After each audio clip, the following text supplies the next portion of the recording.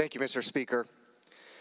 There's a lot of pressure delivering remarks to commemorate the life and legacy of the Reverend Dr. Martin Luther King on this day named in his honor. A lot of nerves as well. As you know, this is my first time delivering any address in this chamber live.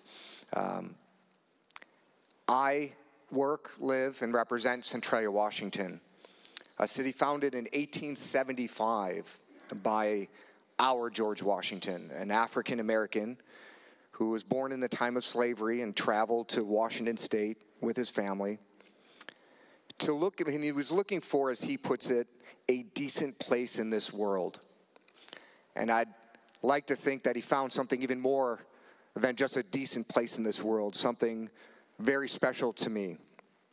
And that's why this day means so much, because there are so many holidays for one reason or another that we debate. Should we have? Should we not have? Should we rename? Should we replace? But there's one holiday I think we could all agree that garners no debate. A holiday that honors a man whose words and actions, they transcend race, religion, and gender. A man whose words and actions represented the best of what humankind could and should strive to become. I have 2 young school children, and I wonder, will they read these words someday? Will they watch this video someday? Because they spend a lot of time educating me about Reverend King and his words and his legacies and his actions. And I wonder what was going through Dr. King's mind when he thought about these historic speeches that he was delivering. What his impact would be, what his legacy would be.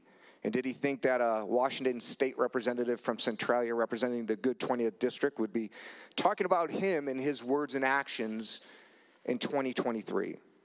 Because I guess nobody really knows their impact or their legacy.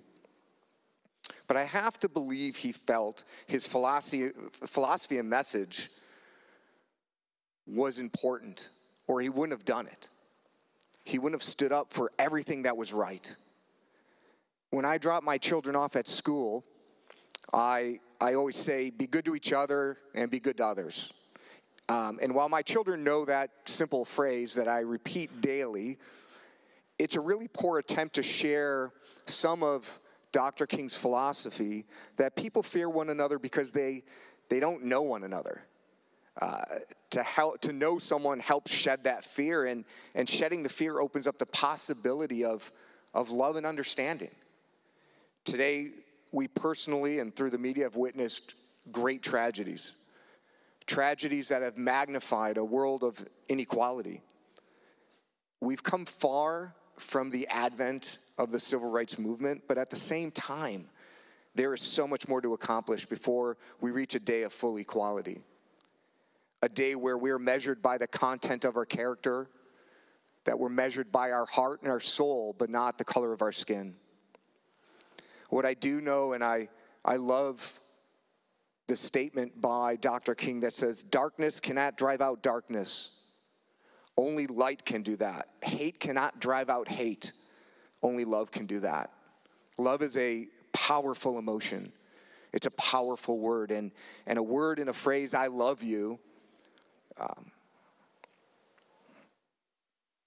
we just don't say it enough. And now I know HR probably wouldn't want us to say it more, but it's something that I think that we need to say more of and think about.